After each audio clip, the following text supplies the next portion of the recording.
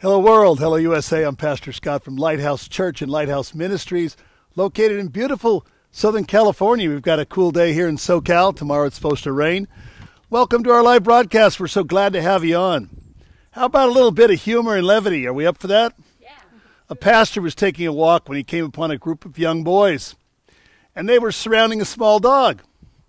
The pastor heard them say, "Okay, whoever can tell the biggest lie gets the dog."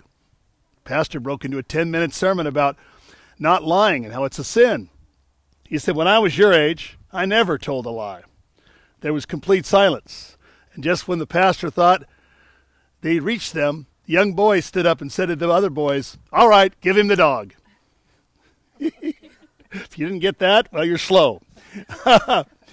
When endeavoring to do something great in life, make sure you pull the bow back all the way, and with all your strength, let it fly. Amen. Remember this, only the brave get to go to the victory party.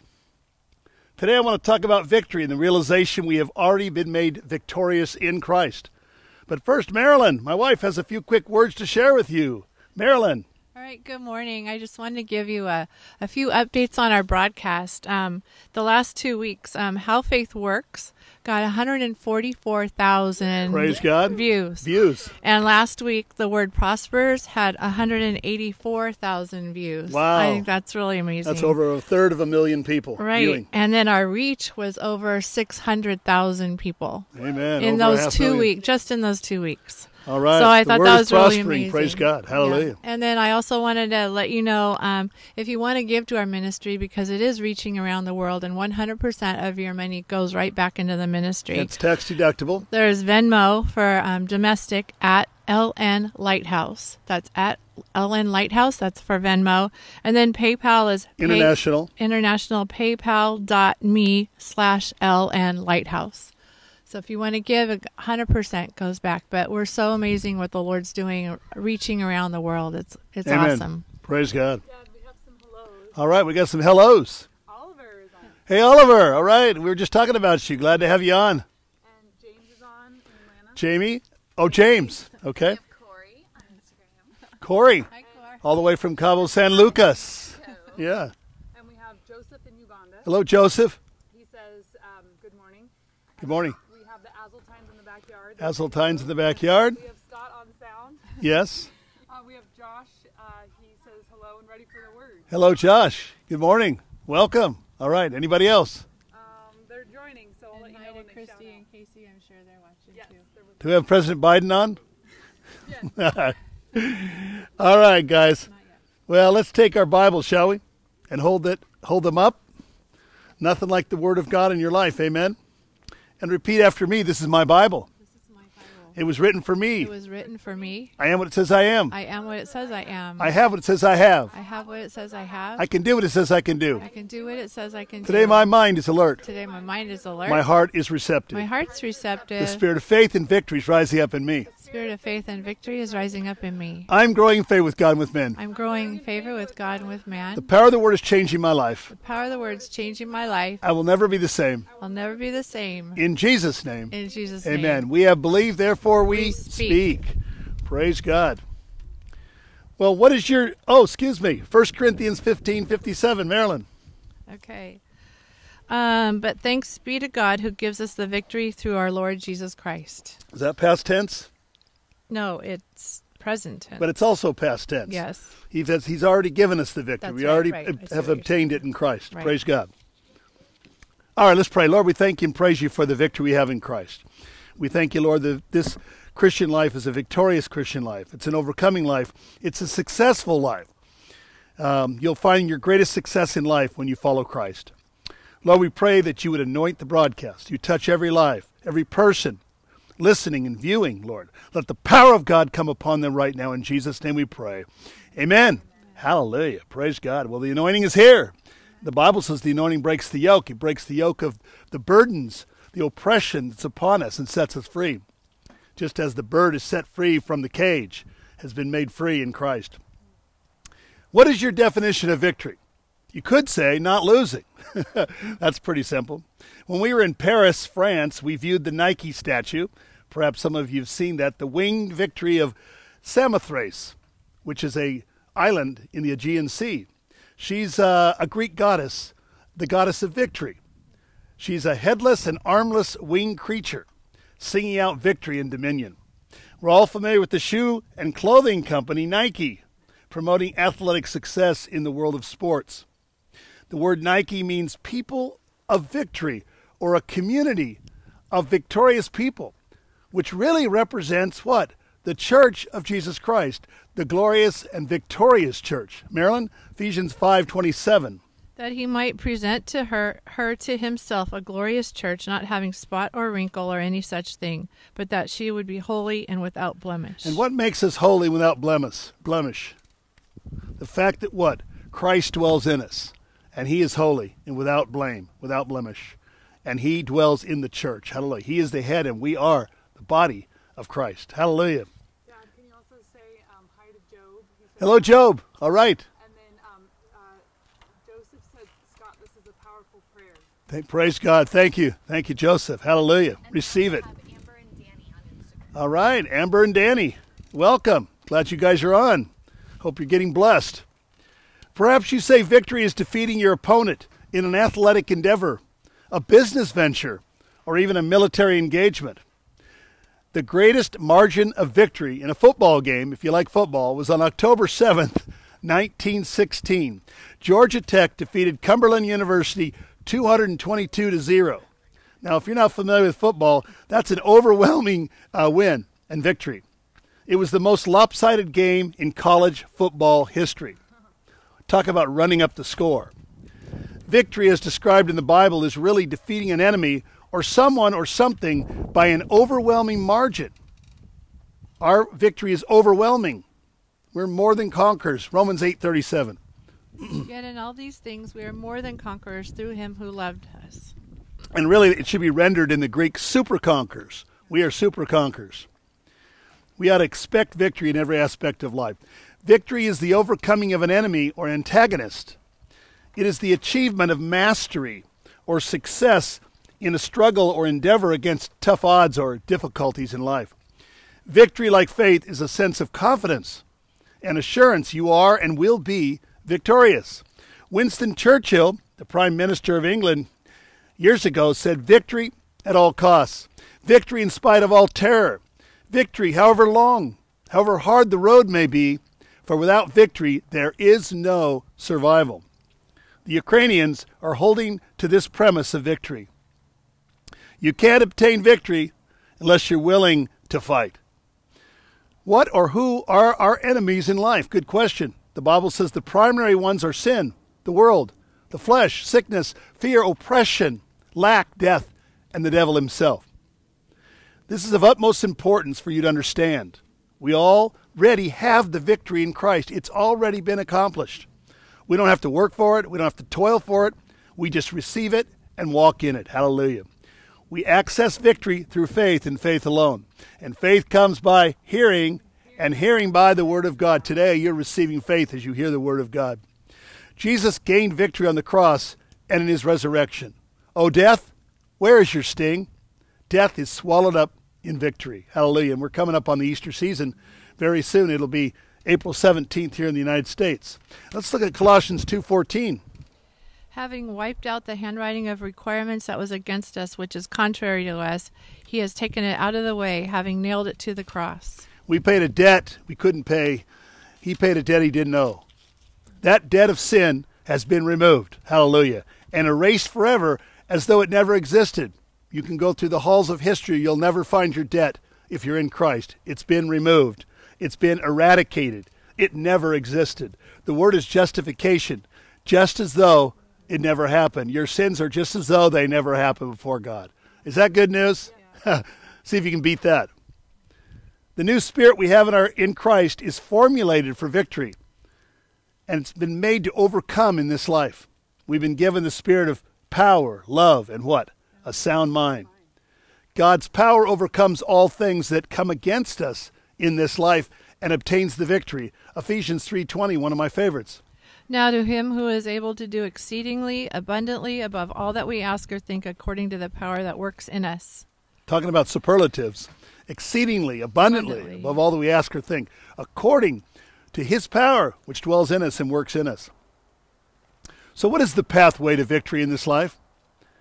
In the universe, there are two powers at work. A lot of people scoff at this, and they laugh at it. There's no devil, and there's no evil, and they make fun of these kind of things. But nevertheless, it's true, and we do know there's evil. It's very apparent. The kingdom of light is opposed to the kingdom of darkness, and they are diametrically opposed against each other. Colossians 1:12 and 13. Giving thanks to the Father who has qualified us to be partakers of the inheritance of the saints in light. He has delivered us from the power of darkness and conveyed us into the kingdom of his Son of his love. So when you come to Christ, you're taken out of the power of darkness, or the kingdom of darkness, and you come into the kingdom of light. Hallelujah. The kingdom of God's dear Son, which is so much more powerful. What does the kingdom of light consist of? It's a power and a presence which makes up the kingdom of God, the very presence and power of God. It is life. Say that. Life. Life. Freedom. Say it. Freedom. Faith. Faith. Light. Light. Goodness. Goodness. Love. Love. Health. Health. Joy. Joy. Peace. Peace. Truth. Truth. Prosperity. Prosperity. And blessing. Wow. Blessing. Hallelujah. In contrast, the kingdom of darkness is characterized by death, sin, bondage, unbelief, oppression, sickness, disease, lies, and poverty. We find ourselves as believers engaged in a spiritual battle, good against evil, light against darkness. Marilyn, 2 Corinthians 10:4. For the weapons of our warfare are not carnal, but the mighty in God through pulling down of strongholds. We pull down the strongholds through these supernatural weapons and defeat the enemy in our life. You know, there's a great story in the book of Joshua that I want to relate to you. Joshua is taken over. He was the successor of Moses. And he's taken over for the great servant of the Lord after Moses has died. And God buried Moses on Mount Nebo. And nobody knows where God buried the body of Moses. The law came through Moses, but grace and truth came through Jesus Christ. Joshua, Yeshua, represents the Lord Jesus Christ. And he's the only one that can take us into the promised land. Amen? That is Jesus. The children of Israel have crossed over the Jordan on dry land. A younger generation, 19 years and younger, are going to walk into this promised land. And in this great move of God coming very soon, this revival, it's going to be primarily young people, teenagers, and kids are going to tumble into the kingdom of God and be great servants and witnesses for Christ. Hallelujah. I remember in the 60s when we came at a young age to the Lord. And that move of God is coming again, but in a much greater degree. Let's look at Joshua chapter 4, verse 23 through 24. For the Lord your God has dried up the waters of the Jordan before you until you had crossed over, as the Lord your God did to the Red Sea, which he dried up before us until we had crossed over, that all the peoples of the earth may know the hand of the Lord, that which is mighty. You may fear the Lord your God forever. So as they crossed over on dry land, the first miracle that occurred under the ministry of Joshua and the leadership. Yeah. Linda says, God bless. Hello, Linda. Miss seeing you. Our friend Matt is on. Hello, Matt. All right. Praise God. So that was the first miracle as they entered the promised land. Now Joshua comes to Jericho. Now, we were in Israel a few years ago. We never got to go to Jericho. It's a city located in the West Bank, an occupied Palestinian city in Israel. Let's look at Joshua 5:13 and 15, where here we see that Joshua has an experience with the Lord very similar to what Moses experienced with the burning bush. Then it came to pass, when Joshua was by Jericho, that he lifted his eyes and looked, and behold, a man stood opposite him, and his sword drawn in his hand. This was no ordinary man. And Joshua went to him and said to him, Are you for us, or are you for our adversaries? So he said, No, but as commander of the army of the Lord I have now come. And Joshua fell on his face to the earth and worshipped, and said to him, What does my Lord say to his servant? Then the commander of the Lord's army said to Joshua, Take your sandals off your feet, for the place you stand is holy. Amen. And Joshua did so. Jesus is commander of the Lord's army, of which we are a part of. Hallelujah. We're in the army of the Lord. Praise God. A spiritual army. Now, here are 7 victorious steps of victory that you can take in your life. You might want to jot them down. Number 1, we need to expect victory. You know, some people don't expect anything, and that's why they don't get anything. Faith expects victory. Faith expects results. Faith moves mountains. Hallelujah. Get that revelation in your spirit. You were meant to walk in victory, not defeat. Victory is mastery or dominion over this world and all of its obstacles and roadblocks that we all face. The power of dominion is victory. Genesis 1:28. Let's go back to the Garden of Eden. Then God blessed them, and God said to them, Be fruitful and multiply, fill the earth and subdue it. Have dominion over the fish of the sea, over the birds of the air, and over every living thing that moves on the earth. Amen. Number 2, your enemies will fail and fall before you. Victory is rest or peace from our enemies. We all have enemies in life, and we have the victory over them in Jesus Christ. Deuteronomy 12:10. 10. Deuteronomy 12:10. Okay, sorry. But when you cross over the Jordan and dwell in the land the Lord your God has given you to inherit, he gives you rest from all your enemies around about so that you dwell in safety. Okay, and let's look at Deuteronomy 28:7. That's why we always have two readers.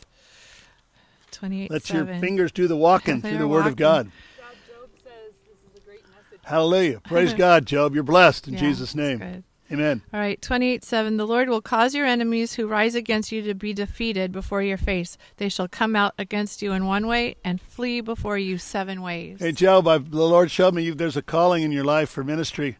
I don't know what you're doing right now, but you're hearing the Word of God. But prepare yourself. God's got great plans for you. All right, number 3. Sin has been eradicated and defeated in Christ. Hallelujah. You know, if our sin was still here, we couldn't come before the throne of God. We couldn't come into the presence of God. That was the problem in the Old Testament. Because of their sin, they could not come into the presence of God. And that sin had to be dealt with. It had to be removed through the blood of Jesus Christ on Calvary's cross. Hallelujah. Victory is mastery over sin. We can master sin. Amen. It doesn't mean you'll never sin again, but you can have victory over it. Hallelujah. Sin doesn't have to rule over you. Romans 6:6, please. Knowing this, that our old man was crucified with him, that the body of sin might be done away with, that we should no longer be slaves of sin. The old man is gone. Everybody say that. The old man has been eradicated. The sin nature has been removed. You have a new nature in Christ. Therefore, if any person be in Christ, they're a new creation. Old things have passed away. All things are brand new. The old is gone. The new has arrived. Hallelujah. The dominion of the Spirit over sin inside us gives us the victory in Christ. Number 4, we've been made righteous. Hallelujah. Victory is freedom from a consciousness of sin. And this is so interesting because so many Christians feel guilt about their sins. And I went through this for years. And my sin was always condemning me and was ever before me.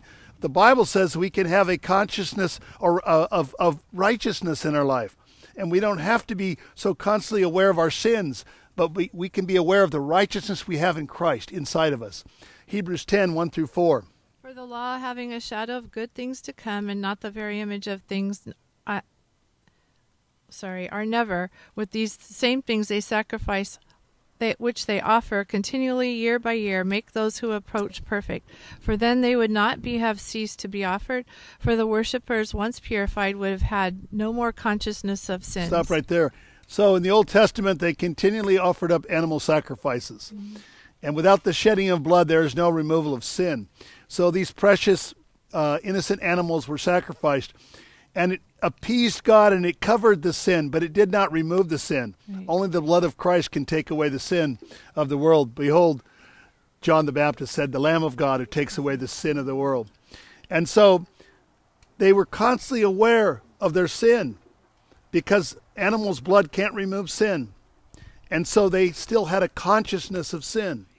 If it had worked, they would no longer have a consciousness of sin. Right. But now that we're in Christ, we don't have a consciousness of sin. It's been removed. Verse 4. For it is not possible that the blood of bulls and goats could take away sins. Amen. That's the one thing that as I've grown in the life of righteousness, I'm not so caught up in thinking about my sin, but I'm thinking about the presence of the Lord, the power of God, and the righteousness I have in Christ. Praise God. We've received abundance of grace and the gift of righteousness in Christ. Number 5, you don't have to be fearing in this life. You know, a lot of us walk through life in fear. We're human beings and we're prone to fear, right? But if God be for you, who can be against you? Faith produces love, and get this, perfect love casts out fear. So you know what the opposite of fear is? Some people say faith, but really it's love. Love casts out fear, and God is love.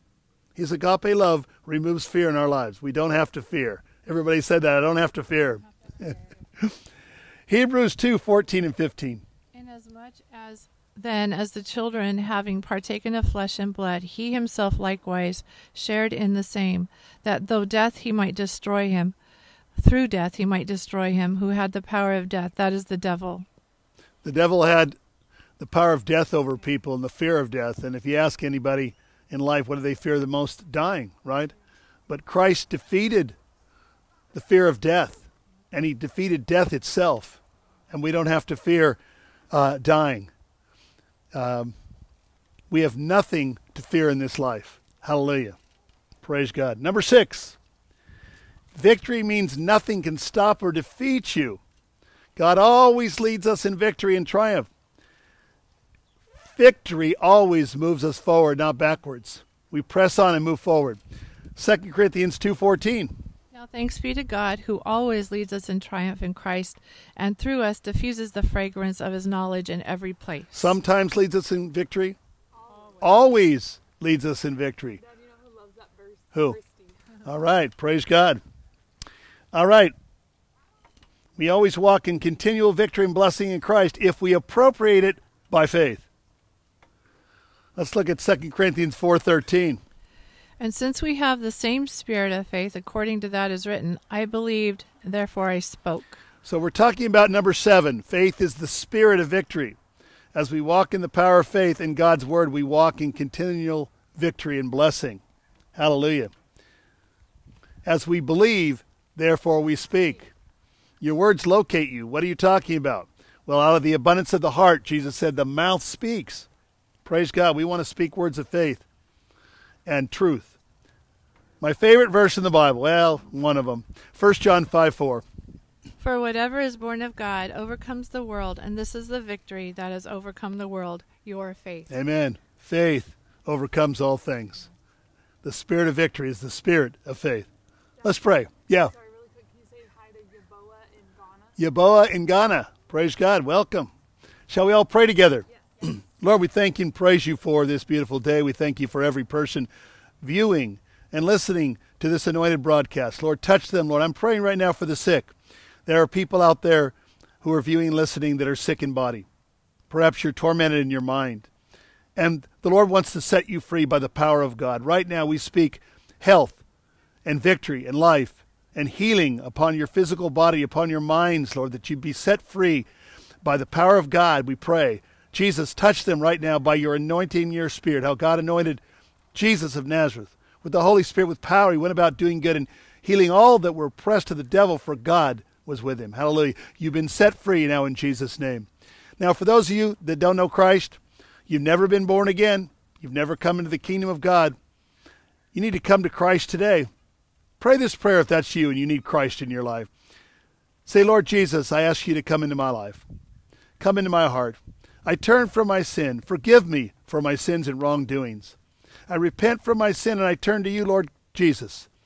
And I ask you now to be my personal Lord and Savior. I'll love you. I'll follow you. I'll worship you all the days of my life. In Jesus' name I pray. And for you believers, Christians, you know you're a Christian. You know you've been born again. You can point the day when you accepted Christ. But somehow, somewhere, you slipped away. The Lord wants you back. He wants you close. He wants you to use your gifts, the anointing that's still there, the Holy Spirit's still present in your life, but you're now walking with him. Pray this prayer if that's you. Lord, I want to come near to you. I want to come back and be close again and have a near and close relationship. Come near to me, Lord Jesus. As I draw near to you, I rededicate my life to you now. In your precious name I pray. Amen. Well, we hope you prayed those prayers because God answers prayer. Amen. Hallelujah. Well, we're going to sing a little bit. Kelly, why don't you lead us out? Casey's in, I almost said Uganda, but no, she's in Cabo San Lucas in Mexico. All right, let's sing together, shall we? Lord bless you and keep you. Make his face shine upon you. be gracious to you. Lord, turn his face towards you and give you peace. You know, there's nothing like the peace of God. It passes all understanding.